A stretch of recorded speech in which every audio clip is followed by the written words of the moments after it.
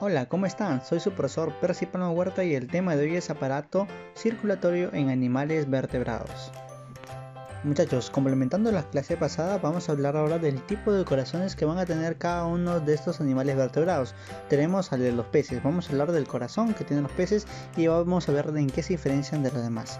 En el sistema circulatorio de los peces, el corazón está situado debajo de la faringe, detrás de las branquias y cuenta con 4 partes. La primera porción es conocida como el seno venoso y consiste en un saco que colecta toda la sangre de las venas para transportarla a la primera cámara. Esta es llamada la aurícula y recibe la sangre para transportarla a otra cámara muscular, también conocida como ventrículo. Esta última bombea el líquido a una cuarta estación llamada cono arterioso, el cual conecta con las arterias que llevan a las branquias donde ocurre el intercambio de gases. Posteriormente, muchachos, la sangre comienza a circular por la aorta y de ahí se distribuye a arterias más pequeñas y arteriolas que se conectan con todos los órganos y tejidos del cuerpo. En dichos tejidos, muchachos, la sangre fluye a través de pequeños capilares y se empieza a colectar en las vénulas y venas para finalmente retornar a la aurícula del corazón. Con lo cual concluimos, muchachos, que obviamente el corazón va a ser bicameral, con lo cual tiene 2 cavidades, una aurícula y un ventrículo, además de presentar un seno venoso y un tronco arterial. Ahora hablemos, muchachos, del corazón de los anfibios. Para los anfibios, muchachos, el corazón que poseen estos está formado por un ventrículo y 2 aurículas y su funcionamiento es variable a lo largo de la vida del animal, dependiendo de las necesidades respiratorias a nivel pulmonar o a nivel cutáneo que éstas van teniendo a lo largo de su vida. Durante el periodo de la invernación, ¿qué pasa con el periodo de la invernación, muchachos? Mezclan la sangre arterial y venosa en el ventrículo, pero en estado de actividad, muchachos, cuando ellos están en movimiento, en plena actividad, esta mezcla apenas se produce. Así la sangre venosa permanece en la aurícula derecha, mientras que las venas pulmonares con sangre recién oxigenada estará en la aurícula izquierda. Entonces, muchachos, estas dos bombean la sangre al ventrículo pero de forma coordinada para que los dos tipos de sangre no se lleguen a mezclar. Entonces, la sangre que sale del pulmón por las venas pulmonares llega a la aurícula del corazón izquierda, la sangre procedente al resto de los órganos y tejidos llega al corazón por 2 venas cavas, una superior y una inferior, a la aurícula derecha. Entonces, ¿qué pasa? La sangre del corazón por la aorta ventral que rápidamente se ramifica en 2, que son las llamadas arterias pulmocutáneas. Estas son las encargadas de llevar la sangre hasta los pulmones y piel, donde se va a realizar el intercambio gaseoso indispensable para la respiración. Con lo cual, muchachos, nosotros concluimos que viene a ser del tipo tricameral, con 3 cavidades, 2 aurículas y un ventrículo. Ahora hablemos, muchachos, del corazón de los reptiles, que son de tipo tetracameral con 4 cavidades, que va a presentar 2 aurículas y 2 ventrículos. Recordar, muchachos, que en los reptiles encontramos 2 tipos de corazones. Un corazón con 3 cavidades propios de reptiles como las tortugas y algunos escamosos, y muchachos, y uno que va a tener 4 cavidades como los reptiles, que son los cocodrilos. Veamos. Las aurículas están totalmente divididas en izquierda y derecha, siendo la derecha la que recibe el seno venoso. El ventrículo actúa como una gran bomba que impulsa la sangre a grandes arterias que salen de él. El ventrículo del corazón, con 3 cavidades, posee 3 compartimientos internos que se comunican unos con otros: el cavum venosum, compartimiento venoso, el cavum pulmonale, compartimiento pulmonar, separados por una cresta muscular, y el cavum arteriosum, que viene a ser el compartimiento arterial, obviamente conectado con el último cavum que es el cavum venosum, por el canal interventricular. Entonces, muchachos, tenemos que en el corazón, que posee 4 cavidades, ¿qué va a pasar? Que el ventrículo está totalmente dividido en una cámara derecha y otra cámara izquierda, por la presencia de un tabique intraventricular completo.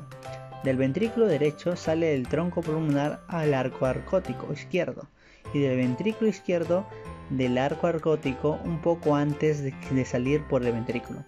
Los arcos arcóticos, muchachos, van a estar conectados por un canal estrecho conocido como foramen de Panizza, cuya función es la de interactuar como puente entre ambos ventrículos. Muchachos, con lo cual concluimos que la circulación del corazón es distinta si los reptiles están respirando normalmente o están conteniendo la respiración.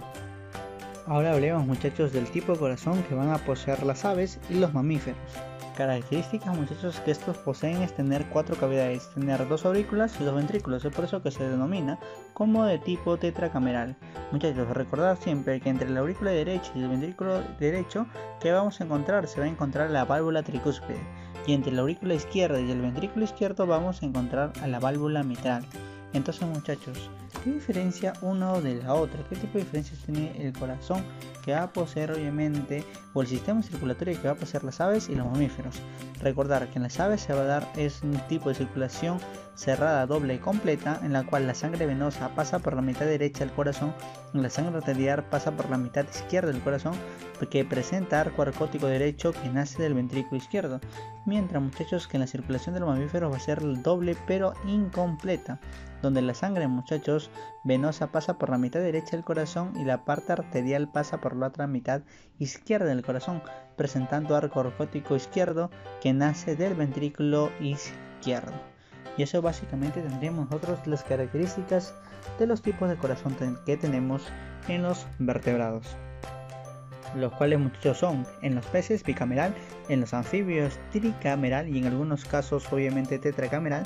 En los reptiles, muchachos, en los reptiles, disculpen, tenemos tipo de corazón tetracameral, y tenemos, muchachos, al corazón de las aves y de los mamíferos, que también viene a ser tetracameral.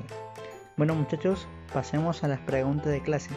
Pregunta número 1, nos dicen: de la circulación de los peces podemos decir que es, muchachos, el tipo de circulación que poseen los peces va a ser simple, es la más sencilla que hay. ¿Por qué simple? Porque pasa solamente una vez, el sistema circulatorio de la sangre solamente pasa una vez por el corazón. Problema número 2, muchachos, los anfibios poseen en su corazón una estructura denominada, ¿cómo se denomina esa estructura? Que desvía la sangre recibida de la aurícula derecha hacia el arco pulmonar y cutáneo recibida por la aurícula izquierda de los arcos arcóticos. ¿Cómo se llama, muchachos, esto? Se denomina, muchachos, válvula espiral. ¿Y qué es la válvula espiral, muchachos? Va a ser por la cual se desvía la sangre recibida de la aurícula derecha hacia el arco pulmonar y cutáneo, muchachos, obviamente recibida esta de los arcos de la aurícula izquierda. Pregunta número 3, muchachos, nos dice: de la siguiente relación de organismos, indique cuál de ellos posee glóbulos rojos anucleados. Entonces, recordar, ¿quiénes poseen glóbulos rojos nucleados? O sea, ¿qué quiere decir con núcleo? Estos van a poseer los peces, los anfibios, reptiles, aves y obviamente los glóbulos rojos, propiamente dicho, que son los que tienen núcleo. Entonces, ¿quiénes van a poseer glóbulos rojos anucleados o sin núcleo, muchachos? Esto es característico de los glóbulos rojos en los mamíferos. Entonces, veamos las alternativas. El búho no es un mamífero, el sapo tampoco es un mamífero, el gorila sí viene a ser un mamífero. Entonces, muchachos, ¿cuál de ellos posee glóbulos rojos anucleados? Vienen a ser los mamíferos, y el único mamífero que encontramos sería el gorila. Entonces, muchachos, esa de ahí vendría a ser nuestra respuesta. Pregunta número 4 nos dice: el vertebrado que se caracteriza por presentar un sistema circulatorio con un corazón tetracavitario, que quiere decir con 4 cavidades, tabique interventricular completo y foramen de paniza. Estamos hablando evidentemente de los cocodrilos, de ese tipo de reptiles. ¿Por qué? Porque estos van a tener el foramen de paniza, que va a funcionar como un puente, como un intermediario, obviamente, de los ventrículos, tanto derecho como el izquierdo. Pregunta número 5, muchachos, nos dicen: en las aves, la circulación de la sangre, ¿qué tipo es? Muchachos, habíamos dicho que las aves van a tener un tipo de circulación doble cerrada. Entonces vamos a ver, ¿completa o incompleta? Muchachos, en el caso de las aves va a ser circulación doble completa. ¿Por qué completa, muchachos? Porque la sangre venosa pasa por la mitad derecha del corazón y la sangre arterial pasa por la mitad izquierda del corazón, por lo cual presenta un arco arcótico derecho que nace del ventrículo, evidentemente izquierdo. Bueno, muchachos, hemos llegado al término de la clase. No se olviden de presentar sus trabajos y sus tareas, los estaré esperando. Muchas gracias.